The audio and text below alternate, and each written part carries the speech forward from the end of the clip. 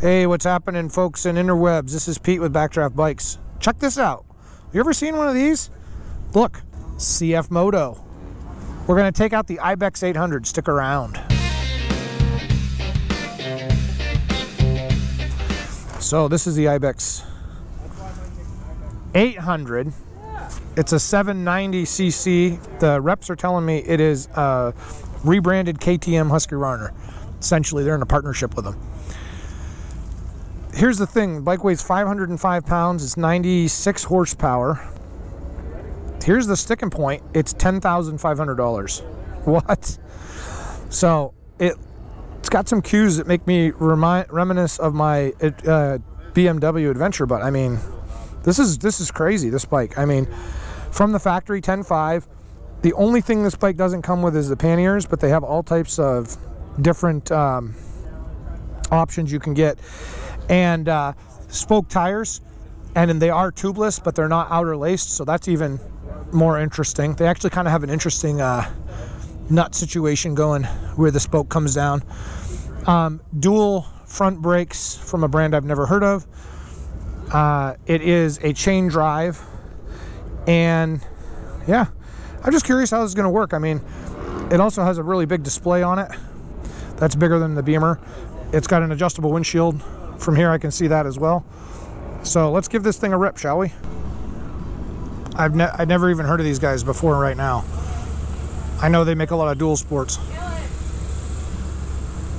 Oh no. Y'all can hang around, come back in a little while. Okay. It stopped raining again. And try this.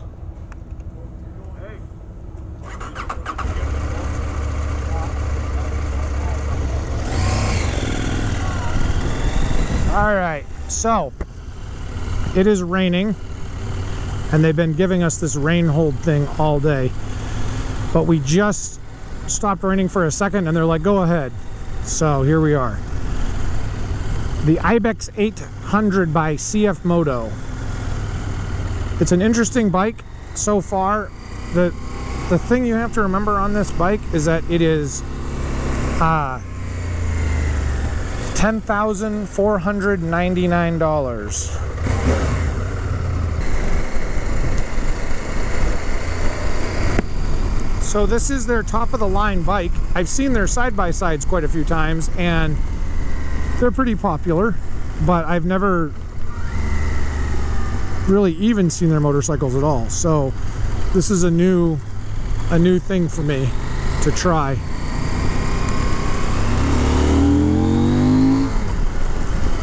Not bad for what this bike is. My BMW Adventure is almost double the price of this bike, so you know, you can only cut corners so far on these bikes. So what do they do on this bike to make it more affordable than the other bikes? I can see, you know, a lot of the suspension and everything is all in-house manufactured, but like this has adjustable suspension on it, manual adjustment, not electronic, obviously. The sales guy was telling me that KTM and Husky Runner, they all have a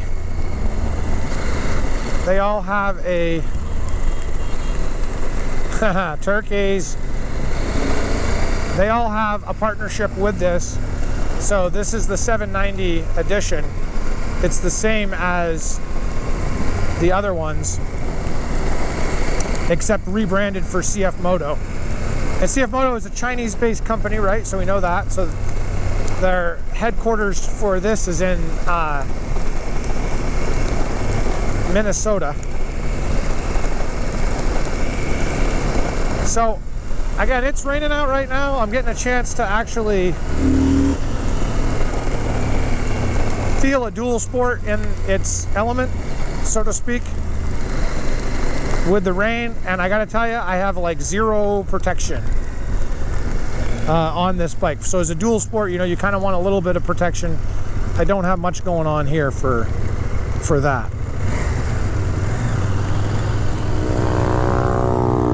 Yes, sir.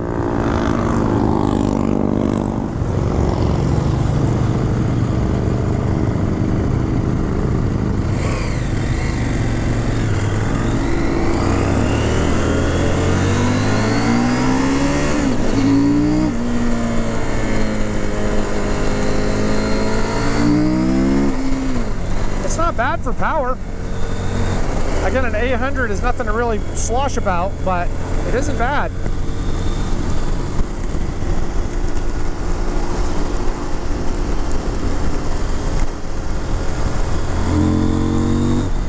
This is in sport mode too, so I'm not going to say this is neck snapping power, but it's definitely manageable.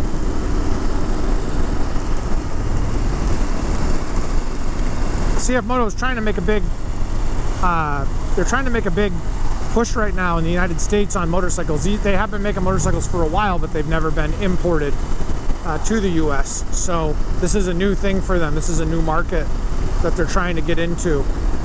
The problem is this, the motorcycle market in the United States is a really tight market. You've got a lot of the big competitors already. So to enter in and actually be viable or profitable is difficult. So as far as the adventure market goes, I mean, I would stack this up against the Triumph Tiger, maybe the BMW 850s, like the step down from the GS Adventures, the smaller ones. We're gonna execute a pretty sharp corner here. Stand by one. Unfortunately, I'm on a group ride and I've got the lead here is kind of slow. But it is wet and he doesn't want anybody to die. There we go. Thinking of the other bikes too that we would see in this market. I don't know the Harley Pan America. I mean, this is trying to go after the larger adventure bike market at a 1250. It's a little bit out of class with this one, but anyways, Super Tenere, that definitely is there. I would think the Africa Twin, I think, is right there. So immediately right out of the gate, a few impressions on this bike, and I've got to chat with the guys a little bit. What CF Moto is trying to do is make an economical, fun to ride motorcycle that doesn't sacrifice everything on account of cost. So I've ridden some of the lowest of the low Chinese motorcycles, no-name ones. I mean, they break. I don't even know if you can get parts for them. CF Moto is trying to emerge again as a competitor for some of the larger brands as an economic option. So this bike, ride quality is decent right out of the box. Again, it's nothing fancy for the suspension, but it does have a nice feel. He told me they make risers for this bike, so there's lots of different options they have to make the bike feel a little bit more personalized. This one does have panniers on it, which is again is an option that they have. I like the riding position, but the seat is a little low for my liking, but that would be good for most average riders, probably in the 6-foot range, could easily handle this bike. My inseam is 35 inches and I have probably another 3 to 4 inches easily to be able to extend my legs on the ground. So not a problem there at all whatsoever. While we're driving slow, just take a moment to try to cycle through. The buttons on this bike are kind of interesting. We've got a cruise control thing up here with a slide switch. It's definitely unique. I have a rocker switch here, which I don't even know what this does. It doesn't actually seem to do anything. There's probably a way of making it do something, but it actually feels really cheesy, like it's almost broken. Oh, there we go. So you hit the set button. There we go. I can cycle through some things on the information side. So this has been averaging, let's see if I can see this. Yeah, so it doesn't actually give you MPGs. Has a gear shift indicator, which is nice. This also has a slipper clutch in it.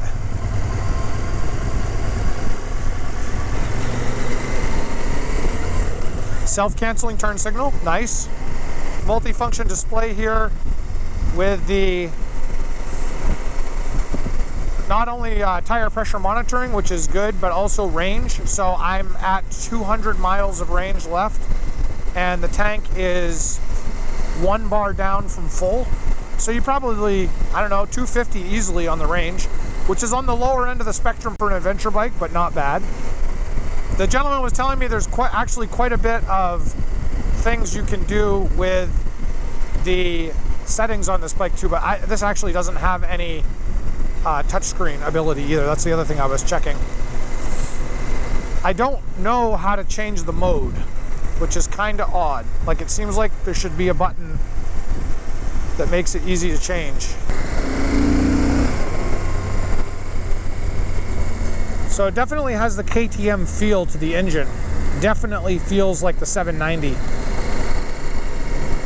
It's pretty good torque down low, but really needs to be revved a little bit. It's kind of shaky. I'd say anywhere above the 4,000 to 4,500 RPM range is where it wants to be. You can hear the secondary open when you get on it. Everything, again, is drive-by-wire on this as well, as most bikes are nowadays, so it has a nice throttle feel. I do like the display. It is easy to see the key elements. I've got my trip meter. I've got outside air temperature. I have a clock. I have a fuel gauge and a temperature gauge. It would be nice to see an ETA range for the fuel, but I don't see that.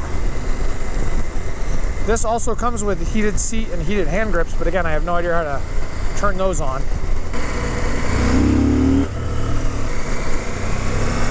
All right, let's try it.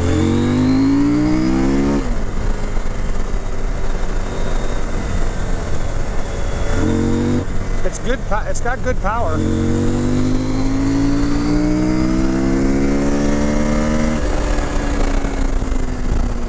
Yeah, I like it.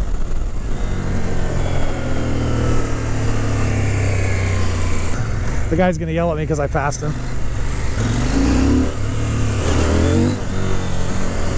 It's got a good amount of power. I like it. Stinking group ride, I'd really like to flog the pony, but it's not going to be conducive to that. Do you have a CF Moto? I'd like to hear what you say. Give me a comment down below. Let me know what you think. I don't know. For the price point, I don't think it's that bad. I've driven worse, much worse, even from bigger brands. I'd like to hear your thoughts. Hook me up down below with a comment. Don't forget to subscribe, and as always, please ride safe out there.